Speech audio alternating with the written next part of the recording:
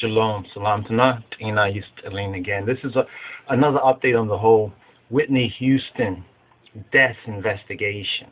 The unofficial, it's not their official investigation, but it's really the truth behind it. And you will recall, if you go to the earlier video that we posted, we immediately made the connection when Bobby Brown and Whitney Houston had visited Israel and spent time with African Israelites of Jerusalem of Israel, speaking about the Ben Ami, Ben Israel community that had immigrated, came out of Babylon, came out of the West, spent time in West Africa, eventually migrated and returned based on the right of return to Israel. Yes, we are Jews, or we are Israelites, we are Hebrews. You know what I'm saying? That's the half of the story that Babylon doesn't want you to know.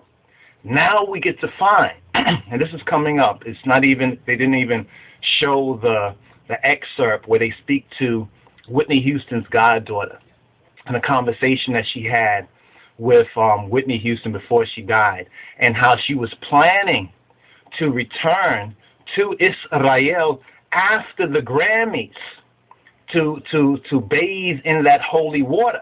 Now, a brethren had mentioned to me when he came through to pick up the Mezmor Dawit, the Psalm of David, right?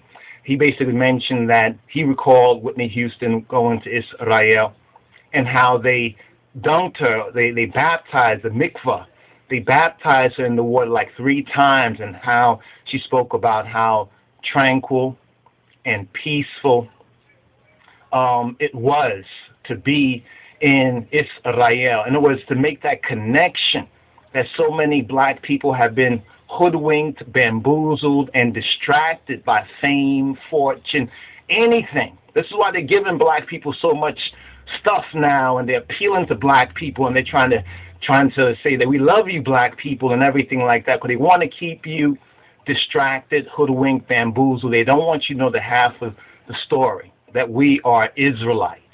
You know, saying that we are Hebrews, or so-called black Jews. And now the connection with Whitney Houston and the whole the Lunar Nutty conspiracy, so forth and so on, this satanistic and diabolical conspiracy from almost the very beginning. And what's the beginning? The beginning is how we got over here. Who were we?